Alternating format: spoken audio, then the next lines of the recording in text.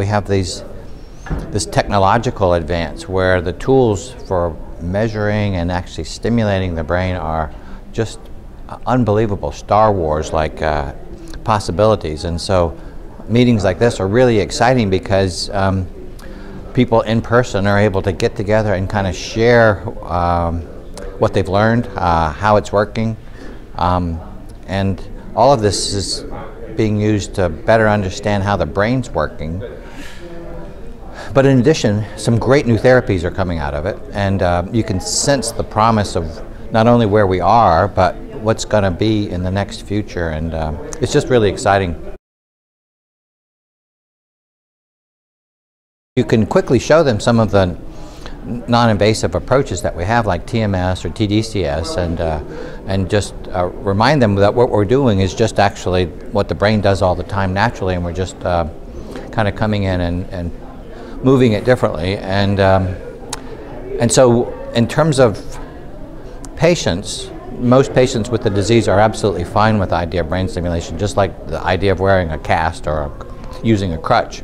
So patients are much more, in general, receptive to it once you kind of show them how it might be able to help their specific disease. The general public, it's a little scary, but then, you know, the brain is the most exciting frontier we have, and the ability to be able to get in and test and change is good.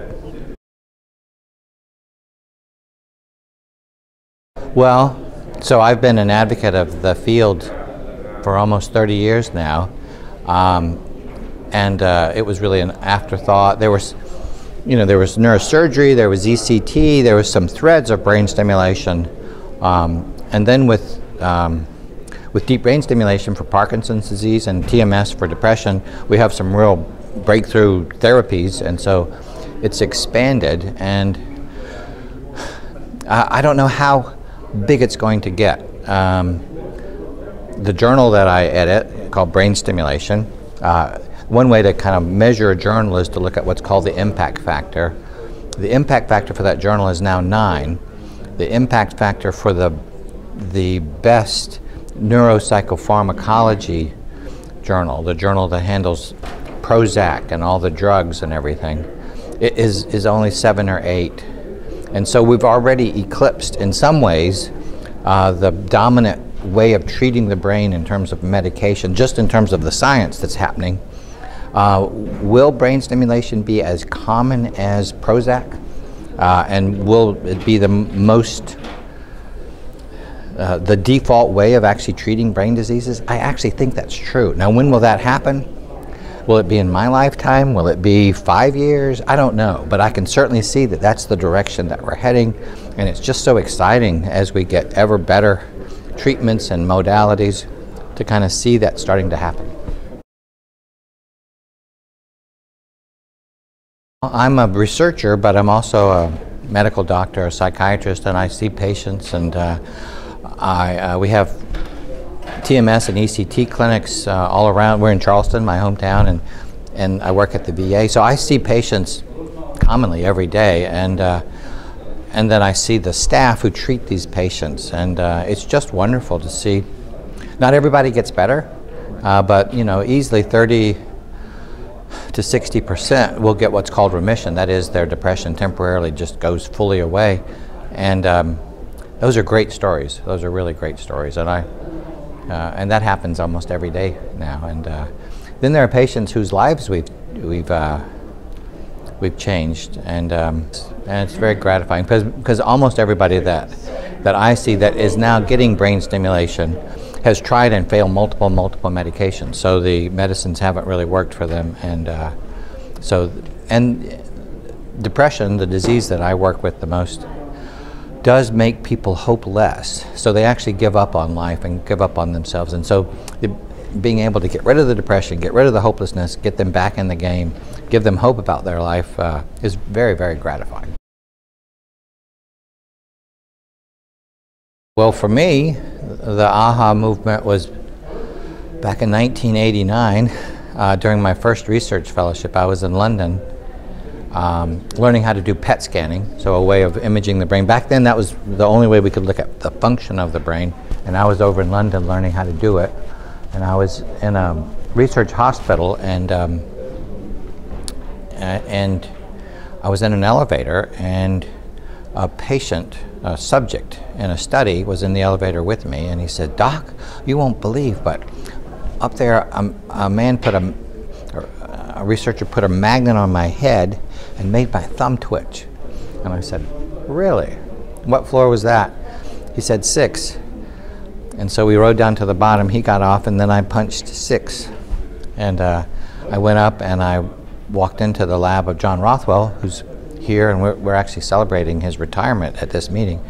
But John was there working on the motor system, putting it over the motor area, making the thumb twitch with TMS. And I remember I was just starting to understand the neuroanatomy of depression and the prefrontal cortex regulating deeper emotional areas. And I remember at that moment I said, I had the idea, well, maybe we could use stimulation, not causing a seizure like ECT, but just subconvulsive repeated stimulation to rehabilitate this network that I suspected was wrong and was causing depression. And I remember asking him, I said, "John," no, I didn't know Professor Rothwell, "what would happen if you just moved that forward?" And he looked up and said, "I don't know.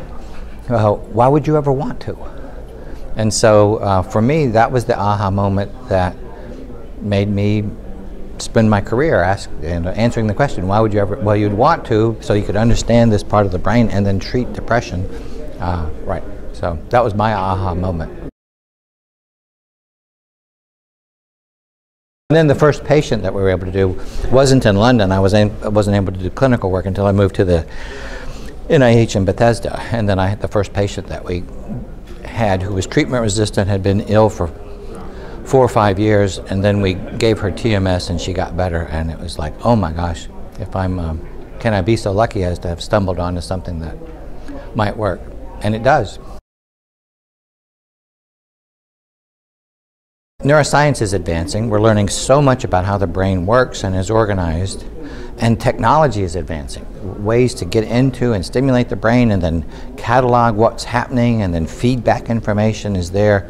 So the technology is just way outstripping the rate limiting step, and the rate limiting step are people like me, clinicians who treat the diseases, who also understand the new technologies and then can apply them and test and say this works, this doesn't work. And we don't have enough of those kinds of people. The way our world is structured, there's not really a pipeline to grow those. And so what we've got is right now we have almost a supply chain issue where we have so many new technologies and new ideas, but we need to get them through clinical trials to test, and we don't have enough people who know how to do clinical trials. And so if there are people who are getting clinically trained out there, think about doing research. And if there are researchers, think about getting some clinical training so that we can come together to do this body work, because that's the only way that we're going to get a lot of these new technologies out to market.